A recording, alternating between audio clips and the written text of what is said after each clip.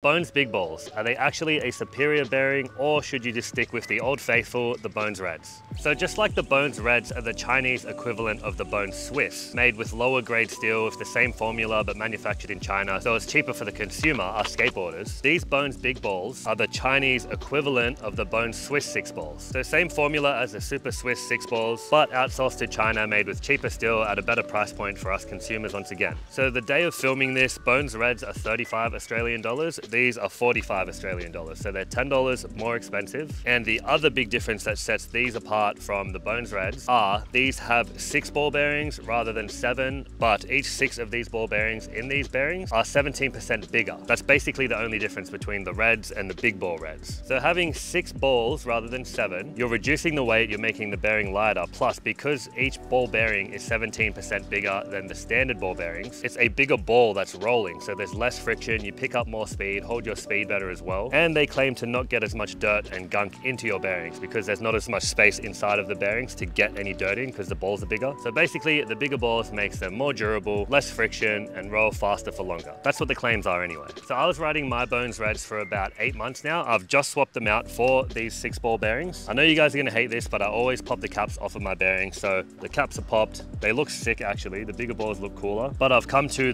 one of the crustiest skate parks that I know of to see if the bigger balls actually help me roll faster and keep my speed. This test wouldn't do anything at a smooth skate park, so I had to come to a crusty one. So I'm here at Dulwich Hill Skate Park. This skate park has been extended twice already. It originally started off as this snake run bowl here, which is ultimate crust at the moment. Then they built the actual Dulwich Skate Park, which is right behind me here, which is also old and super crusty. And then eventually they built the extension off to the side, which is what I'm most excited to skate because there's a cool kink rail and these cool ledges and stuff around too. But let's first get a little warm up, cruise around the park, see if I can feel any difference, if these actually roll fast or if they're any different. And then we'll talk about whether or not it's worth getting the bigger balls or if you should just stick to the Bones Reds because they've always been reliable. They last forever and they're only $35, so it's so much value for how cheap they are. But let's cruise around and see how these are feeling.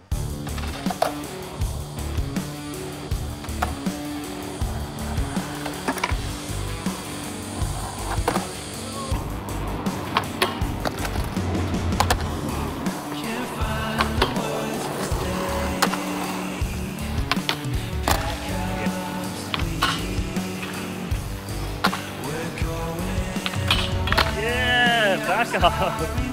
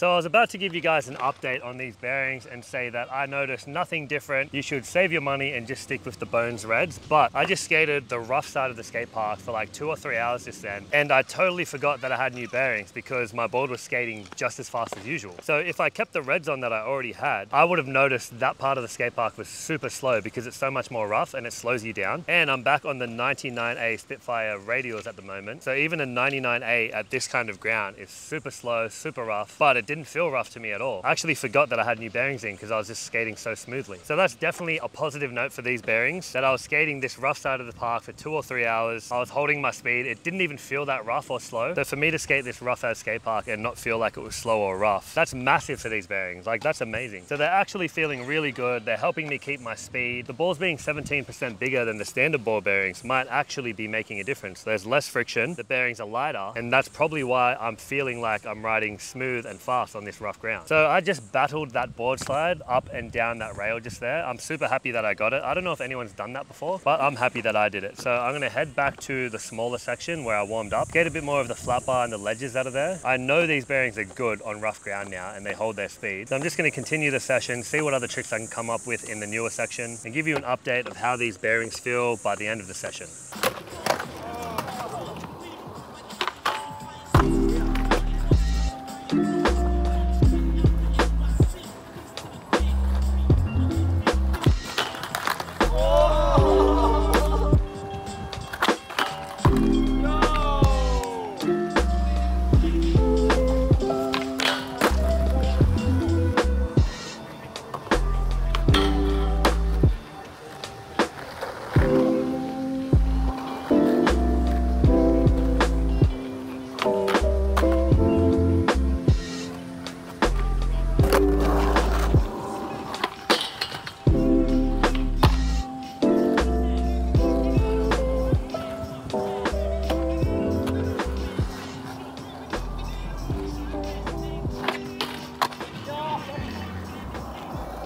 So we didn't get too much skating done after that because it was just getting way too hot out there. We ended up sitting under the shade for about an hour and then leaving. But the fact that those bearings kept me rolling pretty fast and smoothly on the really rough side of the skate park, that's a massive positive for those big ball bearings. Now I've been skating them for another 2 weeks since filming that video, and my board has been consistently fast and smooth. But for the $10 extra that the big balls are compared to the Bones Reds, I'm not sure if there's much of a comparable difference. Like, there's nothing that would make you want to go and get the big balls over the Reds. The only people I think that would benefit the most is people that skate really fast. Like if you're a gnarly hill bomb type of guy, if you skate transition really fast, or if you're skating street spots and doing lines fast, or even transition, skating really fast, pumping around in transition, you might benefit from these bearings the most because the bigger ball bearings are supposed to reduce the friction and allow your wheels to continuously roll fast without burning them out. So someone like me, I'm never going to skate fast enough to blow out a set of the Reds bearings. I might go fast at some times, which is really rare, but I doubt I'm creating enough friction in my bearings to blow them out. So for me and everyone else, like every general skateboarder, the Bones Reds are top quality and they're going to last you forever if you take care of them. If you do want to pay an extra $10 to go up to the big balls bearings, then don't let me stop you. I'm actually liking them. I'm going to continue to skate these until they eventually do blow out, if they ever do. But the Reds I was riding just before these had already lasted me 8 months with no problems. So I doubt I'm ever going to have any trouble with the big balls bearings. But just because they are good doesn't mean they're better than the Reds or they're necessary to go up and pay more money for. So that's going to have to be your decision to make. I'm loving them at the moment, but after a few weeks of skating them, there's no like comparable difference that I'm feeling. So I can't sit here and tell you guys to go and get the big balls bearings because they're way better than the Reds are. Besides, if you are a high speed skater or you take a lot of impact where you need the bigger ball bearings inside to reduce the friction of the speed that you're going, or if you're someone that blows out Bones Reds a lot, which I don't think anyone does, having the bigger ball bearings are going to help the bearing last and be stronger. So it's just something to consider. So I had a fun session at that old skate park. I had way more fun than I expected in that old like BMX style section. But if you enjoyed this video, make sure you check out the Bones Reds video I did right here, going into a few facts about the bearings and why they were created and why they are so good. So check that one out and I'll see you guys in the next one. Peace.